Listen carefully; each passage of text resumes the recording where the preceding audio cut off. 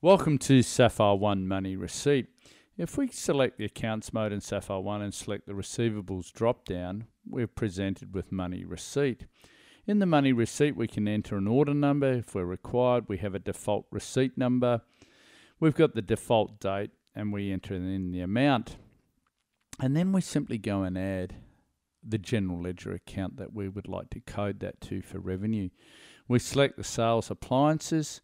We go in and type the net amount, and then we can simply green tick and save the record into Sapphire 1. Thank you for taking the time.